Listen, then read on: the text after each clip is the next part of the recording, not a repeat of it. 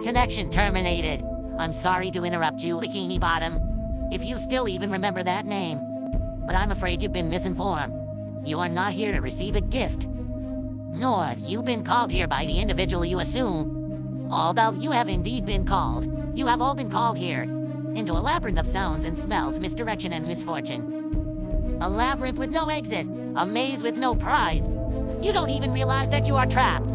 Your lust of Krabby Patties has driven you in endless circles, chasing the Krabby Patty formula in some unseen chamber, always seeming so near, yet somehow out of reach.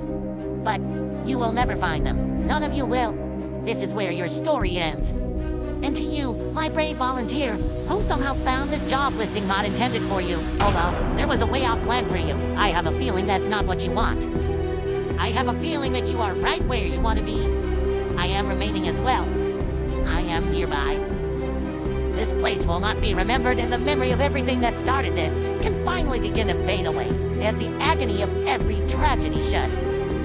And to you monsters trapped in Bikini Bottom, be still, and give up your spirits. They don't belong to you. As for most of you, I believe there is peace and perhaps warmth waiting for you after the smoke clears. Although, for one of you, Baby Jones Locker has opened to swallow you whole.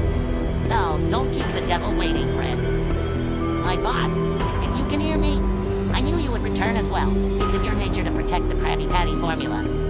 I'm sorry that on that day, the day you were shut out and labeled a cheapskate, no one was there to lift you up in their arms, the way you lifted others into yours. And then, what became of you? I should have known. You wouldn't be content to lose your money. Not my boss. I couldn't save you then. So, let me save you now.